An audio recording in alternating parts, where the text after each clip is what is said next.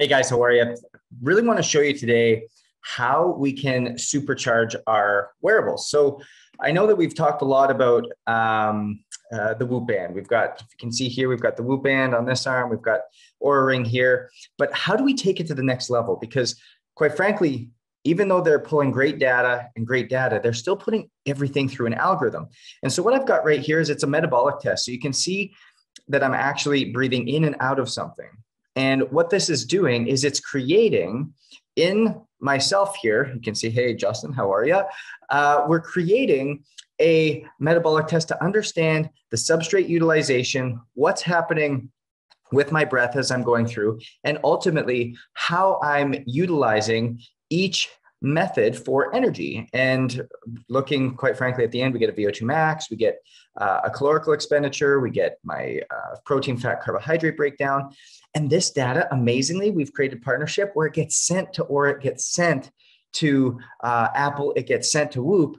And now all those algorithms that they were using before off baseline now go specifically off your data. So if I go ahead, look at this, oh, we're going really fast now. We get to the completion of the test where I simply max out, I can't go anymore. And you'll see I kind of lean in here in a second. Yeah, it gets real hard and I'll end up fatiguing out towards the very end.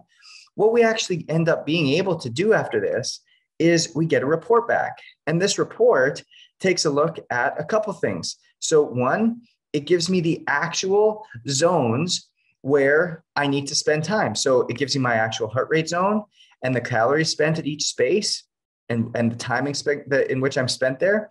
And then the other thing it gives us is the actual calorical burn.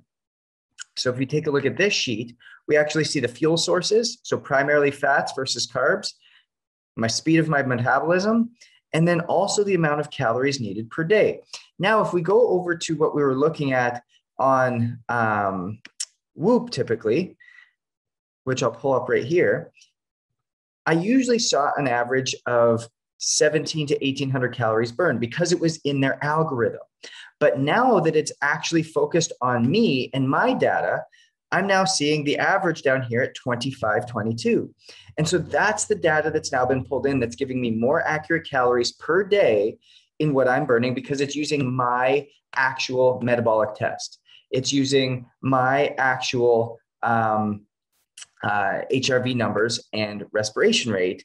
So it's again, more purposeful, more actionable, and getting more greater usage out of a wearable device like this. So if you're interested in this, really reach out. Let me know. We send these all over the country. And so this is a way in which we can bolster and supercharge our wearable to make it purposeful to you, actionable to you, and ultimately get more out of that little device that you have that you're wearing every single day. Go own it.